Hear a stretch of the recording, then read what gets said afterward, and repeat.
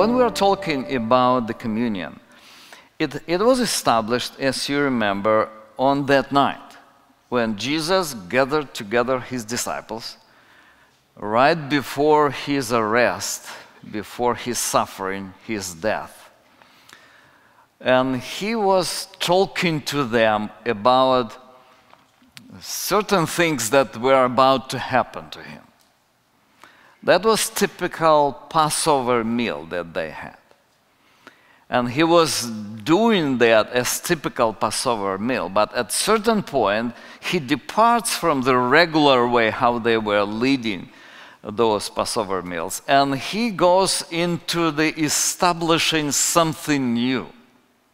Let us read the Gospel of Luke, chapter 22, and we will read two verses here, 19 and 20. We'll spend more of our time in the book of Romans, but it will take some time for us to get there. So let us start with the beginning, where it all began, where Jesus started, or how Jesus established that. And we read the following: "And he," meaning Jesus, "took bread, and when he had given thanks, he broke it and gave it to them, saying, 'This is my body, which is given for you. Do this in remembrance of me.'" So this is a commandment that Jesus has.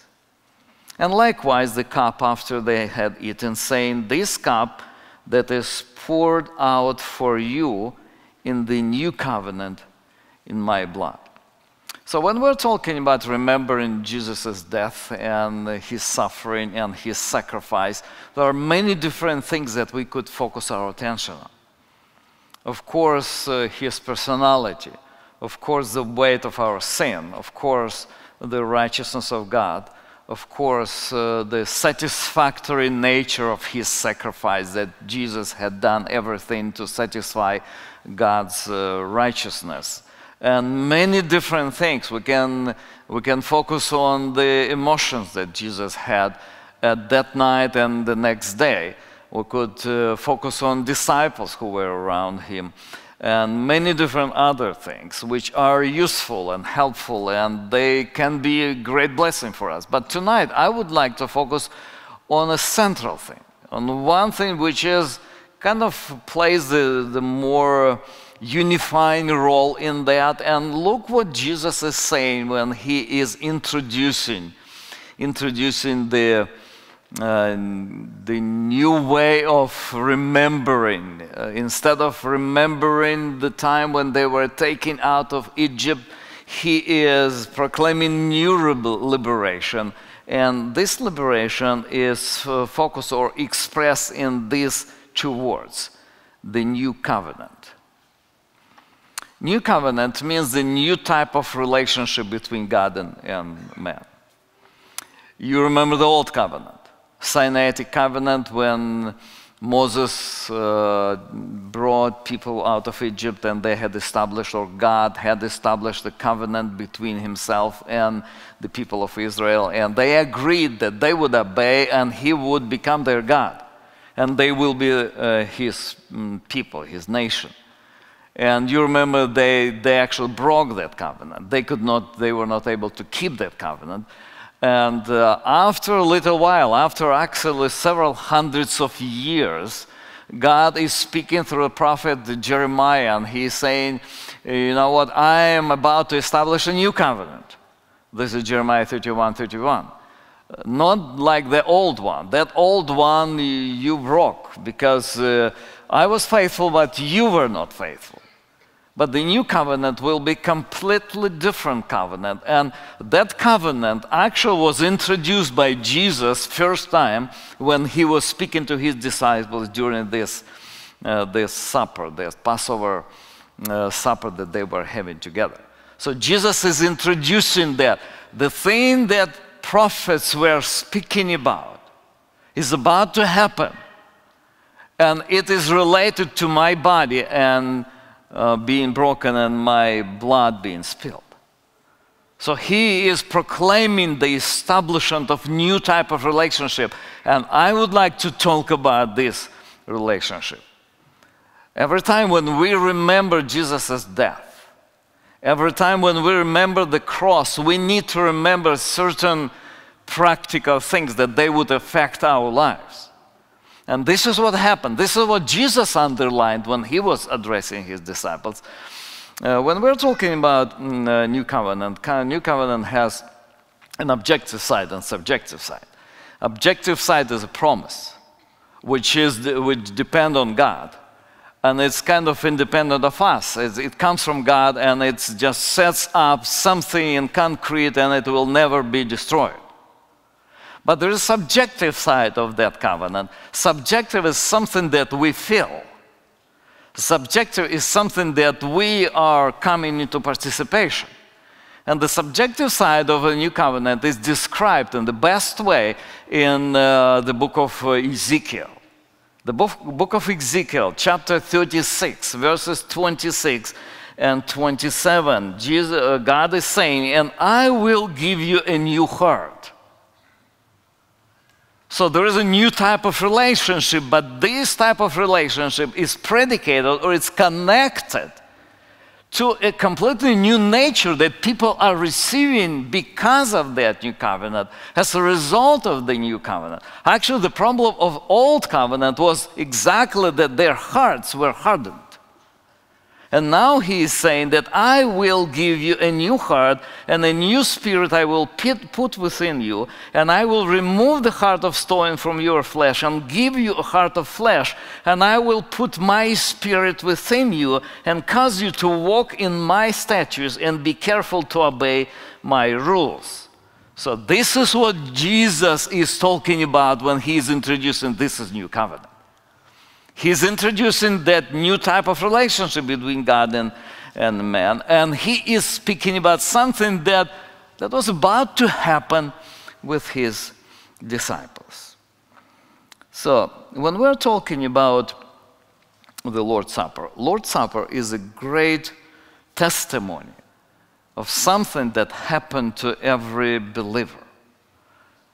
And that something mainly means that a person had been regenerated by the Holy Spirit, and he had accepted Christ Jesus within himself, or Jesus Christ accepted us within himself. This doctrine has a name or title. It's a huge doctrine. It's actually, you can read volumes and volumes on that doctrine. It's called the doctrine of union with Christ. Reformers were writing about that, and we will touch today on some practical aspect of that doctrine, which is very important in our situation when we remember Jesus Christ who died for us.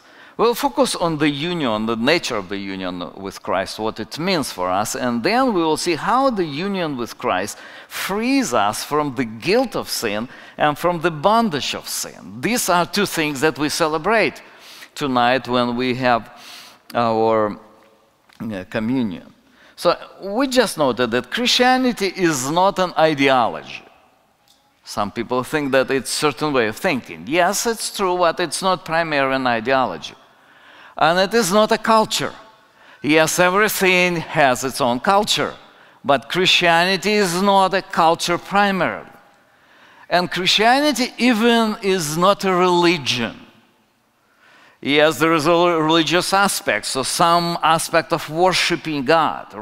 Religion is a Latin for worship, worshiping. Yes, there is some aspect of that. But the Christianity, first and foremost, is the union of human soul with Christ Jesus. So through Christianity is the union of the soul with Jesus Christ. So if there is no that mystical union between the soul and Christ Jesus, there is no Christianity. This becomes as a result of a supernatural act or a miracle that God is doing, and he is doing that miracle as a result, or while he is reviving or regenerating soul as a result of us being born again. So when we are being born again, this is a miracle which happens, and human soul actually unites with Christ Jesus. Actually, Jesus Christ clearly was speaking about that many times, that unless human soul will be quickened and regenerated by the Holy Spirit, there is no way for salvation. A couple of passages just to demonstrate that. You remember the famous conversation between Jesus and Nicodemus in John chapter 3, verse 3. Jesus answered him, "Truly, truly, I say to you, unless one is born again, he cannot see the kingdom of God." So it's very clear. So it is not enough to confess. It is not enough to act. It is not enough to participate in religious activities. All of that is not enough unless one is born again, born of the Spirit. Unless the Spirit of God comes within that life and quickens that and changes that and makes it alive, a person will never be saved.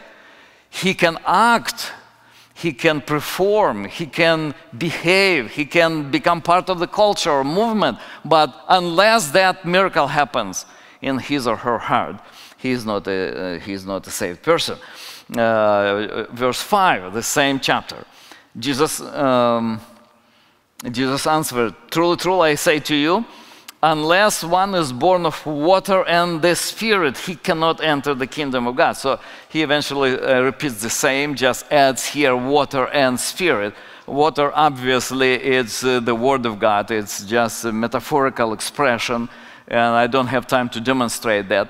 But it's true, we have a lot of expressions when the Word of God is connected with that idea. But it's very clear that Spirit is using the Word of God to quicken the soul, to enlighten the soul, to demonstrate the way of salvation, to show the truth of who the person is and who God is and what salvation is and what Jesus had done. And as a result of that Word, Spirit regenerates soul.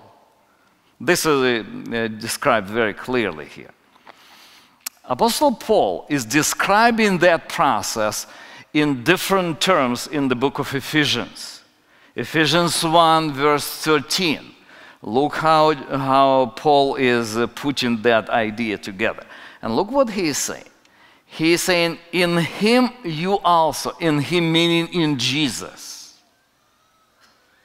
"When you heard the word of truth, the gospel of your salvation, and believed in him, were sealed with the promised Holy Spirit."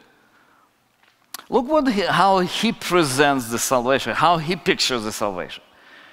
He describes salvation that there's interaction of soul with the Word of God, with the truth. There is interaction with the gospel, in particular, the central point of the Word of God, the gospel. And when that happens, the Holy Spirit takes this soul and seals it within the Christ Jesus. In him, you also. It's not a free agent, someone who is just flying around and being saved. No, there is no way of being saved without Jesus Christ. So the salvation happens. It is possible only in Christ, and this is what the Holy Spirit does. When someone is being saved, he is being placed by the Holy Spirit into Christ Jesus. And this is what the union with Christ means. Actually, there are many other passages that are talking about that. I will give you some more now. About 160 of those are in Pauline epistles. And other 40 we find in the Gospels and other epistles. So the New Testament is full of those ideas. Let me demonstrate a couple of Jesus's quotes, what Jesus himself was explaining that very important principle or truth. John 14, chapter 14, the Gospel of John, chapter 14, you remember that night that Jesus continues to speak about addressing his disciples about key things, and he's saying that I am about to leave you. But I will, let's read verse 16. John 14, verse 16. And I will ask the Father, and he will give you another helper. And you probably heard a lot of explanation of this word another.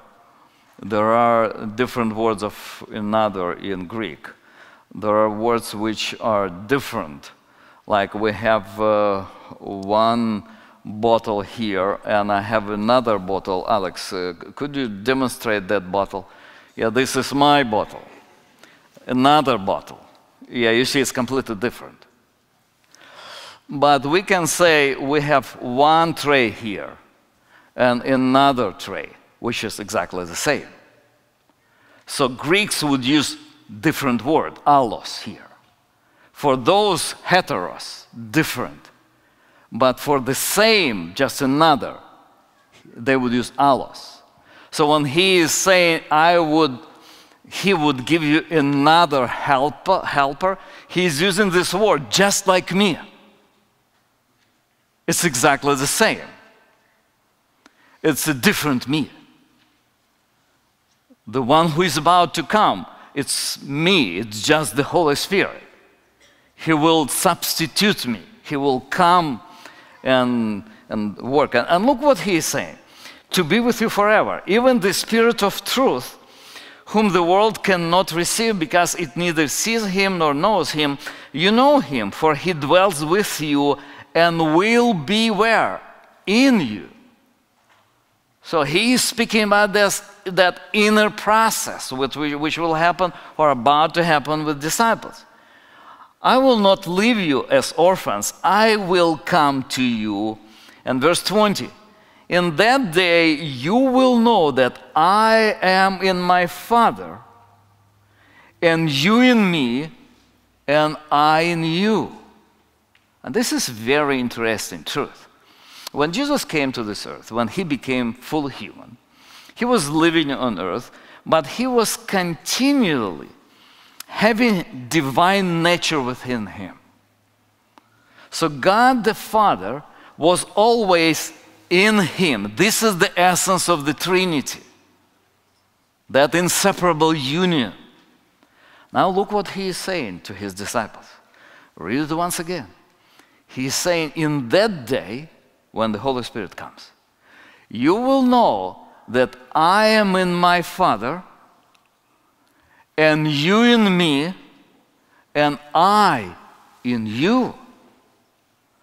So he is actually describing our relationship with Jesus in the same terms as he related to his Father, in the terms of relationships within the Trinity, which is very important because this is inseparable, eternal, and complete union. This is what he explains here. But now let's see another passage when Jesus, this is what Jesus was saying to his disciples. But now let's read what Jesus was saying to his Father when he was praying in chapter 17. The same gospel, chapter 17, verse 20. I do not ask for these only, but also for those who will believe in me through their word. So actually about us. That they may be all one. Just as you, Father, are in me, and I in you. That they also may be in us. This is what the union with Christ means. This is what Jesus was praying to his Father. This is what he was asking. This is what he was about to introduce, to start. So salvation is not just accepting some ideas or learning some new behavior. No, no, no. To become part of new covenant means to be one, to become one with Christ Jesus in our soul, in the very essence of who we are. We are not anymore defined by anything else but by Christ Jesus. This is what we see Jesus is talking. He continues on in verse 23. I in them and you in me, that they may become perfectly one. So Jesus is actually speaking about that more and more and more. Actually, the whole Christian life is built around this union. Let me demonstrate it really quickly to you before we will sing together, just to rejoice, to thank God for this union. Couple of examples, or not couple, maybe 5, maybe 4. I don't know. I did not count them. But let's see really quickly. Our redemption is in Christ. Look what Paul is writing to Colossians 1, verse 13. He has delivered us from the domain of darkness and transferred us into the kingdom of his beloved Son, in whom we have redemption. So there is no redemption outside of Christ. Redemption means that we are free from sin, from the guilt of sin. It happens only in Christ. If you're in Christ, you're redeemed. If you are not in Christ, I am sorry. Then the next passage, which demonstrates the same, Ephesians 1:17, Ephesians 1:7. In him, meaning in Christ, we have redemption through his blood. It's very clear. Then the next thing, our holiness is in Christ. When we're talking about being holy, Ephesians 1:4, even as he chose us in him, in Christ, before the foundation of the world, that we should be holy and blameless. And when he speaks about that, he speaks both about positional holiness, that we are justified, and actual progressive sanctification. It's in him. You not take a person outside of Christ and try to sanctify him, and you will end up with legalism. There's no other way. So this is why people, they try to get on the way of sanctification, and they end up with legalism, and they just switch from legalism to antinomianism. Say, no, it's all tied to legalism, and we don't want to do anything with that. But Jesus is rejecting both. And he is saying there is only one way of salvation, when a person is being sanctified because of that union with Christ. Our adoption is in Christ, so we all became children of God just because we had been placed in Christ, who is the Son of God. Ephesians 1:5, he predestined us for adoption to himself as sons through Jesus Christ, according to the purpose of his will. Fullness of life is in Christ. Look, Colossians 2, verses 6 through 9. Therefore, as you received Christ Jesus the Lord, so walk how? In him. You know what? I would challenge you, as you continue to read your Bible after this sermon, try to underline and notice all those passages that speaks in him, in whom, in me. And we have just myriads of them. Hundreds of them, literally. This is what Christianity is all about. And he's explaining here, rooted and built up in him again, and established in the faith, just as you were taught, abounding in thanksgiving. See that no one takes you captive by philosophy or empty deceit, according to human traditions, according to elemental spirits of the world, and not according to Christ. The greatest danger is not where you will end up, in which kind of philosophy. No, the greatest danger that you will end up outside of Christ. That's the problem. This is what Paul is addressing here. And unfortunately, so many Christians, they are doing their religious stuff, and they're just missing out the main point. That when you had been saved, if you are saved, when you had been saved, you had been placed in Christ, and that's not an accident. That's a design of God. That's the purpose of God. That's what he is doing. And our glory, and this is the last one, by the way, our glory and perfection is in Christ. Actually, it's not last one. There are many, many, many more. It's just the last one in my outline here. This is what we have, our glory and perfection, our Christ. So our future, our best, the best what we can expect is in Christ, not outside of Christ. Not in career, not in marriage, not in children, not in politics, not in sports, not in beauty, not in anything in art. No, it's in Christ only. Look what Paul is saying, Colossians 1:27-28. He is saying, to whom God willed to make known what is the riches of the glory of the mystery among Gentiles, which is Christ in you, the hope of glory. If you know Christ, if Christ is in you, then you know that glory. You know, taste of that. You will pursue that. You will be driven by the desire to achieve that. This is why Paul is saying that I count all as rubbish in order to gain Christ, because he understands that Christ is the glory. And now he continues on. Look what he's saying, that because of that glory of Christ, we proclaim him, admonishing every man and teaching every man with all wisdom, that we may present every man complete, how? In Christ. Over and over again, he speaks about that. So we can conclude this first portion, first part, with the statement, with the conclusion that union with Christ is the essence of Christianity. It actually comes as a result of faith. It's a mystical union. It's something that is done in the spiritual world, but we can measure it. We can see that through the real faith, which is in the person, which is actually also a result of the work of the Holy Spirit. Let's go back to the same verse that we read, Ephesians 1:13.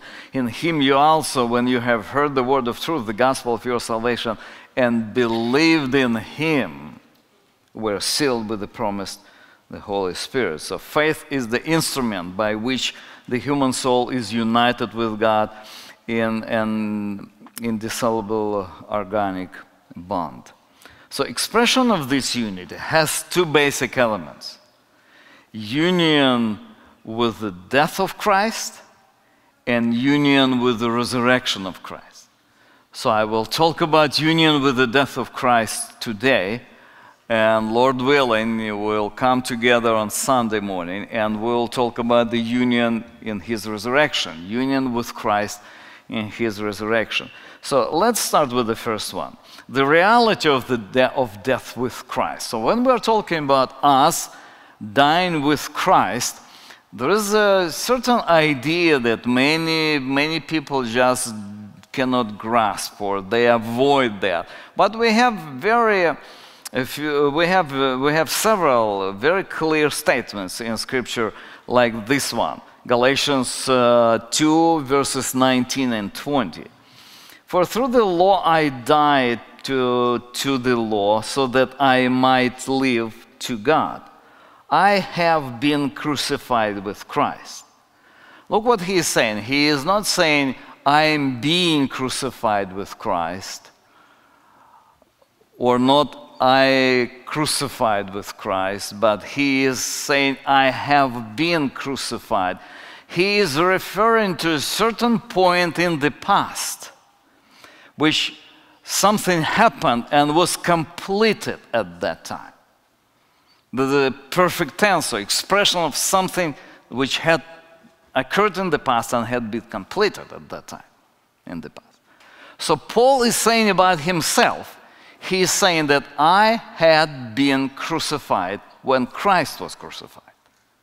How that happened? Actually, salvation is the recognition that in Jesus Christ, we died on the cross with him. The book of Romans helps us to understand that. Romans 5 verse 12 explains us how we all are related to Adam. Look what he is saying here. Therefore, just as sin came into the world through one man, death through sin, so death spread to all men because all sinned. It's very interesting that all the people that live on earth were once in Adam. We are all born of the seed of Adam. That seed has passed through many generations. So the DNA of Adam, DNA of human, which was created by God, so that God created Adam and God created DNA. You know, DNA is the whole information that determines the development of anything organic. So this is DNA. DNA determines, and DNA of a human is different from DNA of a dolphin or DNA of a monkey. So all people who are from Adam, they carry his DNA. And because of that DNA was damaged during the fall, all people who are born from Adam, they carry in themselves that sinfulness, which is revealed in several things, like self-centeredness, or claim for independence from God, or self-love, and so on. So everyone, it doesn't matter where the human being had been born, I mean any nation, any part of the globe, you will have the same problem in every human being, because those problems can be traced back to Adam. And this is exactly what Paul is writing here. He is saying here, just as sin came into the world through one man, and death through sin, and so death spread to all men because all sinned. We all sinned in Adam. We actually all had been in Adam when he sinned. He's our father, in a very real sense, forefather. So now when Paul is explaining what happened with us at the salvation, he is presenting Jesus Christ as a new Adam, who is starting a new race. New generation of people are being born from Jesus. And they differ from other people, from people who had been born from Adam, because they have different spiritual DNA. Instead of self-love, they love God.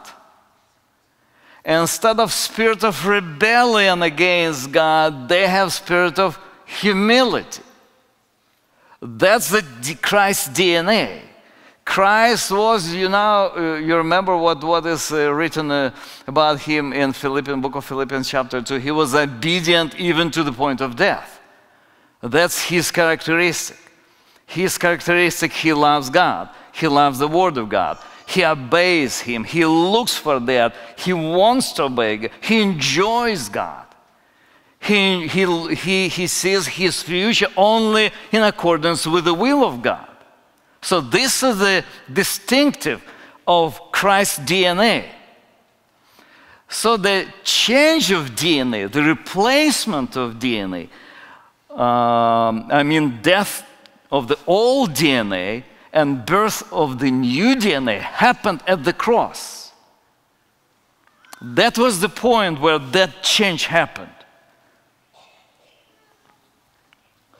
And this is very, very interesting. You know, when Jesus took upon himself our sin, he took upon himself not just our sins, he took within himself us.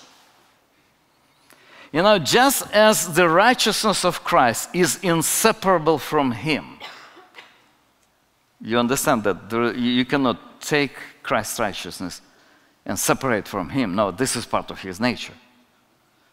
In the same way, our sinfulness is not separable from us. In order to free us from sin, Jesus actually had include us within himself. And this is what Paul meant when he says, I had been crucified with Christ, in Christ.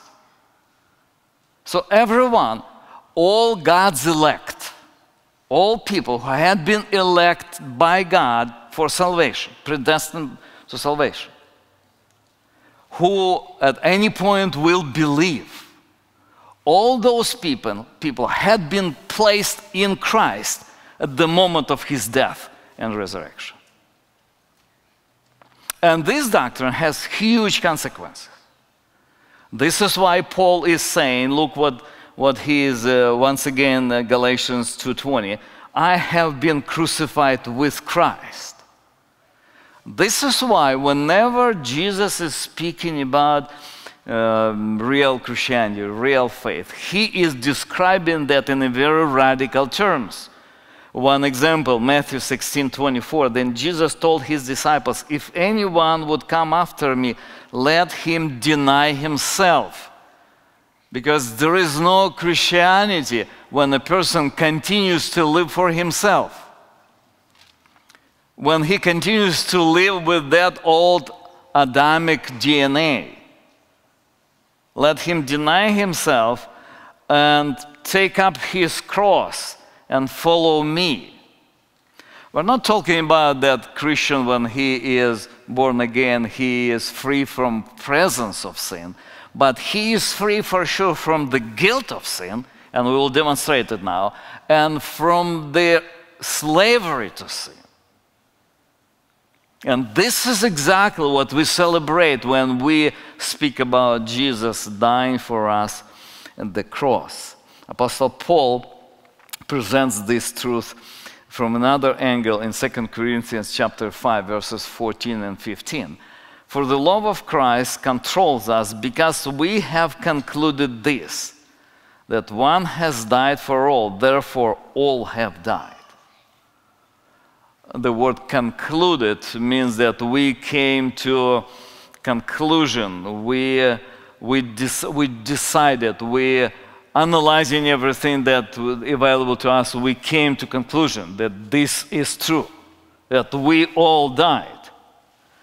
So salvation is inseparable from the conviction that I died with Christ on the cross of Calvary, with the recognition of this reality. So we're talking about the union of Christ being expressed in our death, union in the death of Christ, and there are some practical expressions of that. These are, every doctrine we need to bring it to practical expression, and especially these high doctrines. It's very easy to philosophize, to talk about just philosophical aspects of that, but we are going to find practical ways how it relates to us, to me, to you, especially when we celebrate Lord's Supper. So Romans 6 is giving us very good picture of what had happened. And if you would open your Bibles, because we'll spend some time in Romans 6, and this is a very, very, very interesting and very helpful portion of Scripture. What shall we say then? Are we to continue in sin that grace may abound? So Paul is asking a question. He is anticipating a question. He just presented a picture that we are saved by grace through faith, and that's completely Lord's work. It is not dependent on any human efforts or activities or anything. We cannot contribute anything. And as a result of that, people ask a question. If this is true, does it mean that we can do whatever we want and just place our trust in the grace of God, and more sin we do, more grace is needed? So our sinning machine is actually producing or prompting God just pouring more and more grace. Look how he explains it. He says, verse 2, by no means. Actual old versions, English versions, would say it, may it never be. In the Greek, it's one of the, probably the highest negation possible in the Greek language, me genoito. So he's saying it is absolutely impossible. And the reason why, he explains it. How can we who died to sin still live in it? Look what he is saying. He is saying that if you are united with Christ, you have died to sin back there. And then he explains, do you not know that all of us who have been baptized into Christ Jesus were baptized into his death? By the way, he is not saying here about water baptism. Yeah, water baptism is just an expression of spiritual reality. And spiritual reality is baptism. You can substitute this word with the word immersion. You had been immersed into Christ. The Greek word baptizo meant immersed, something completely. So he is definitely playing with that idea, but he is expressing the inner, the spiritual reality. Yes, whatever happens here when we baptize people is just an expression of what had happened to this soul in spiritual realm. So in the spiritual realm, this person, at the moment of his or her belief, had been baptized, immersed, put into Christ Jesus. And he is actually underlining two things here. Verse 3 and 4. Do you not know that all of us who had been baptized into Christ were baptized into his death? So we are part of him dying at the cross. We were buried, therefore, with him by baptism into death, in order that just as Christ was raised from the dead by the glory of the Father, we too might walk in newness of life. So, in practice, our death with Christ is a deliverance from the guilt of sin and from the power of sin. And let me just demonstrate two things really quickly before we turn to. We will sing once more, and then we'll turn to the communion. So deliverance from the guilt of sin in Christ's death. This is why it is important. It was necessary for us to be in Christ, that we would be completely free from sin. God is absolutely just in every way. God cannot ignore sin, or he never could go without punishing sin. Nor can he punish the innocent from sin. So because of that, God could not punish Christ for our sin. But in order to free us from sin and to be just, what God had done, he put us into Christ. And our sin has attracted God's wrath. And we had been punished with Christ. Actually, he bore that punishment. We did not feel that. But he bore our punishment that our sin has attracted from the Father. 2 Corinthians 5:21 explains that. Look what he is writing here. For our sake, he, meaning God, made him, meaning Christ, to be sin who knew no sin, that in him we might become the righteousness of God. So there was necessary that complete union of our soul with Christ Jesus, that we would receive that absolute freedom from our sin. So Christ became sinful in the eyes of God not because he sinned, but because he had united with us sinners. It's like, somebody is just accepting some criminals, and he is accepting them into his house. He is covering them up, and he is saying, no, I will take responsibility. It's probably not the best illustration, but when probably you had seen those in history and literature, when the father, he says that his son had done something, and he's saying, no, I will pay. He's my son. And he's not ashamed. Yes, this is shameful. And the father accepts the shame of his criminal son. And he is stepping down to his son, and he's saying, I will bear responsibility for him. This is what Jesus had done for us. He has accepted us into his family. He's accepted us, making us part of himself, him, Holy One. And he is saying, I am the Holy One, but I will pay for all who are in me. This is what Jesus had done.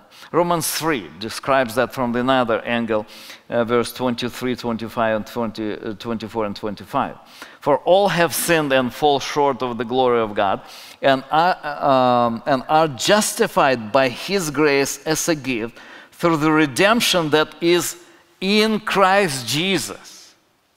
So it's not separately received redemption, but it's in Christ Jesus, whom God put forward as a propitiation by his blood to be received by faith.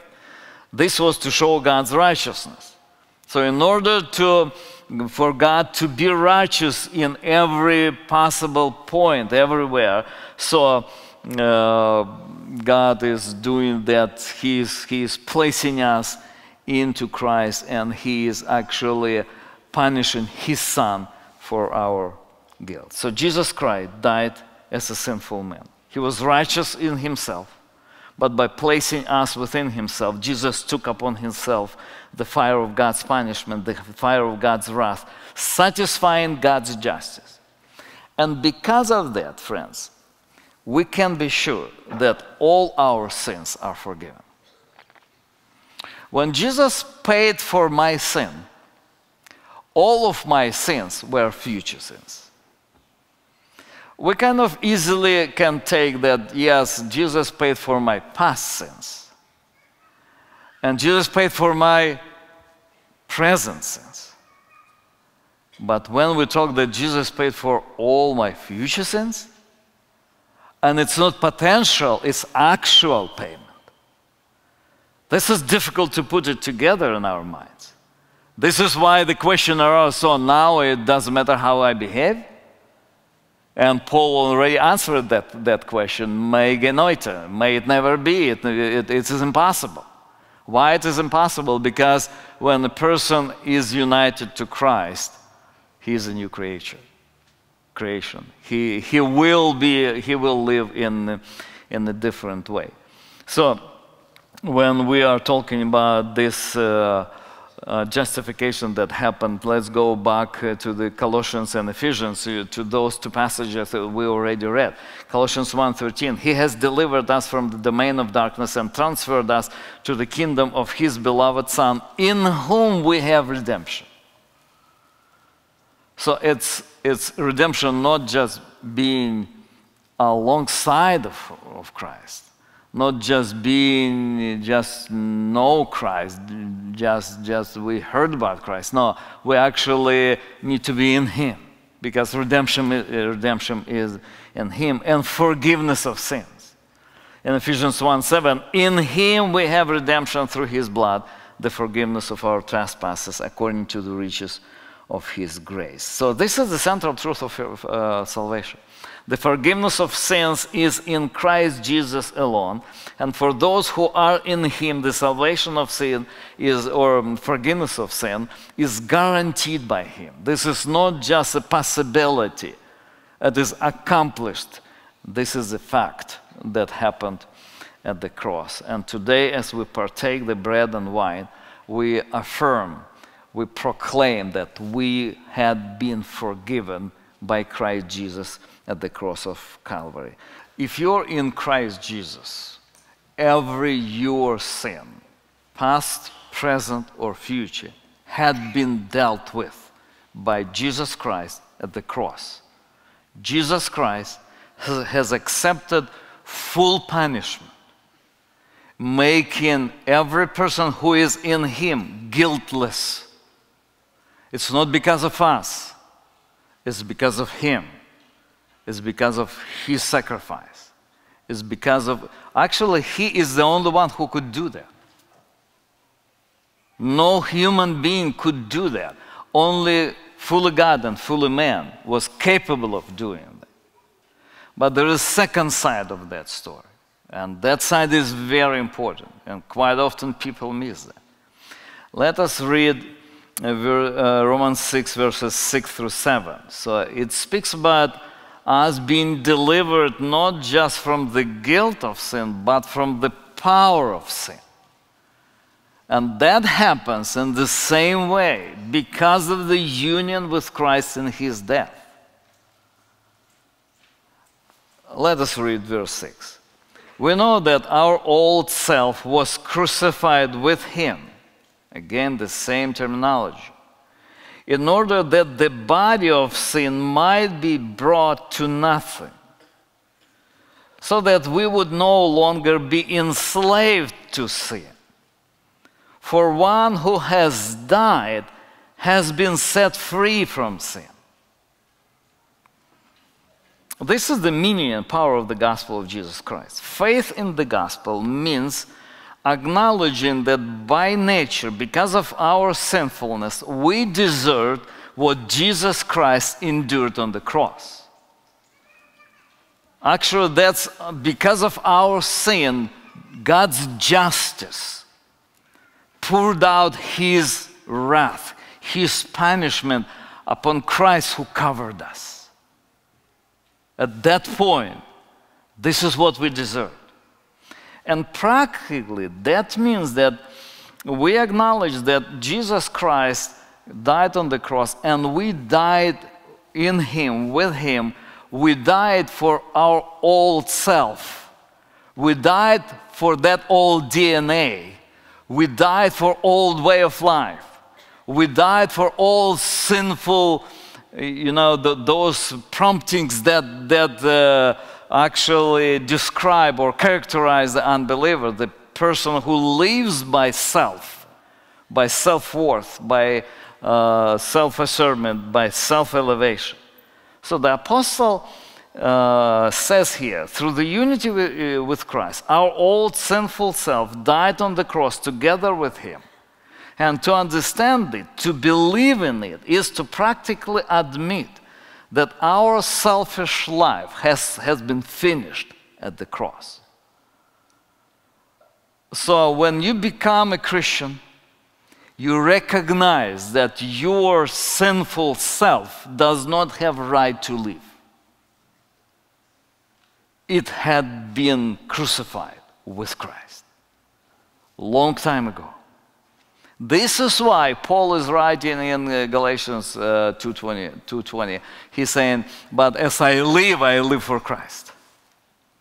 I live because of Christ's life, which is in me. So this is what he is describing here. So a little bit further in verse 11, he explains how it works practically. Look what he is saying, verse 11. So you also must consider yourself dead to sin. You know, we are in Christ, we are free from the power of sin. Sin is no longer a slave master. We're no longer slave to sin. Christ Jesus has broken that bondage. Actually, we died with him, and you know when a person owed to the bank some money, and he died. So what you will take from the dead person?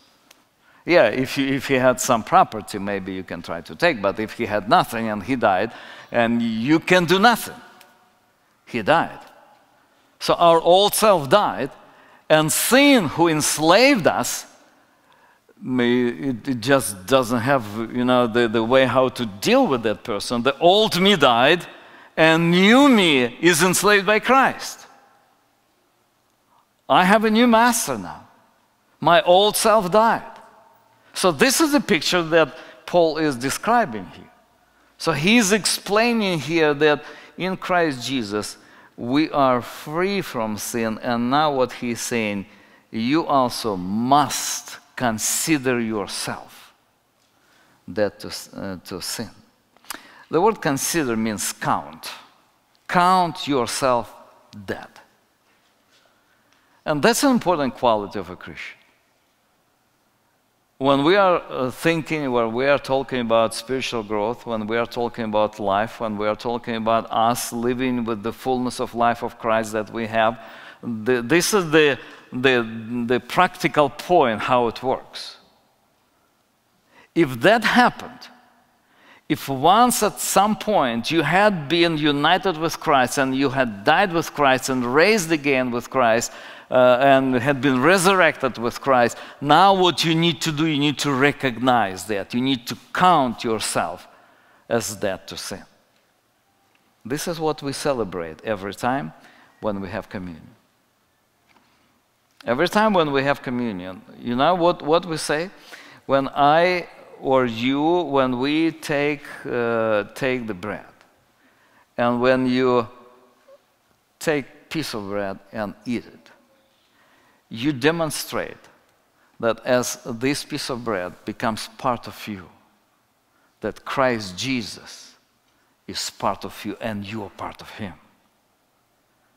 This is why it is very dangerous for those people who are not united with Christ to participate in the communion, because it has spiritual consequences. It is dangerous for a person.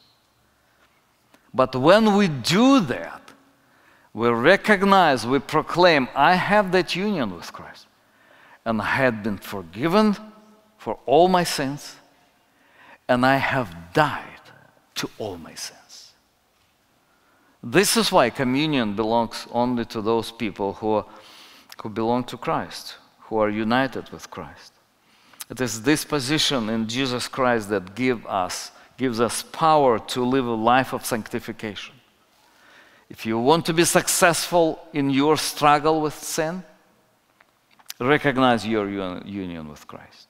Count yourself one with Christ. Count yourself dead to Christ, dead to sin, and live for Christ. This is part of our life. You must also consider yourself dead to Christ and alive to God in Christ Jesus. This is the meaning of the union of Christ. And I want to conclude this sermon with the word of Christ Jesus, which He said in John 6, verses 56 and 57. Whoever feeds on my flesh and drinks my blood abides in me, and I in him. Again, the same truth. And when we are talking eating His blood and drinking His blood and eating His flesh, it's not the physical, it's faith. These just demonstrate, these elements are just demonstrates as practical expression of what is happening. So we confess the gospel, we accept the gospel, we accept Christ every day through faith by trusting Him. And He's saying, abides in me and I in Him. As the living Father sent me and I live because of my Father. So Jesus was living on earth because of His Father being present in Him. So whoever feeds on me, he also will live because of me. This is the reality of Christian life that we celebrate and express through the communion. And especially today, when we have this special day and special service, which we focus completely on the communion with Christ, union and communion with Christ. So we would have some time now. Let us kneel down and spend just a couple of minutes. Think about our union with Christ. Think about the God has united you with Christ Jesus, and just thank Him for that. But my specific warning or specific word call would be to those people who are not sure that you are one with Christ. You know, if you are not in Christ, you are not saved. You need to understand that you continue going to hell, straight to the perdition. So this is what we need to clarify. There is no middle ground. There is no candidate to be saved, which would be reconsidered when Jesus comes. No, it's you're either in or out. To be in is simple. Trust in Christ. And even tonight. Tonight is the day. This is the time when you can trust in Christ. Trust your heart. And trust that you had died with Him at that point, that you would live for Him. And live not only here on earth, but live with Him forever. Let us kneel down and spend some time in prayer. Our Lord God, we thank You for this greatest privilege that You had given to us. Lord, the beauty of salvation, the complexity, and at the same time simplicity of salvation. It just goes beyond any imagination. What You had done, sending Your own Son, the second person of the Trinity, sending down to earth that He became fully man, continued to be fully God, that He lived the perfect life here on earth, and He came to the cross, and at the cross He died and we died with Him. And because of that, Lord, we thank You for the forgiveness of sin. It's just forgiveness. Just forgiveness because the price had been paid. The punishment had been carried out. And Christ Jesus bore it on our behalf. Lord, we cannot comprehend all of that fully, but we understand that this is a miracle that You had done for all those who believe, or those who became part of Christ, part of the body of Christ, who became bride of Christ, just because of the work of the Holy Spirit, which at one point regenerated us and made us part of the body of Christ, part of Your nature. Thank You, Lord, for giving us this freedom today.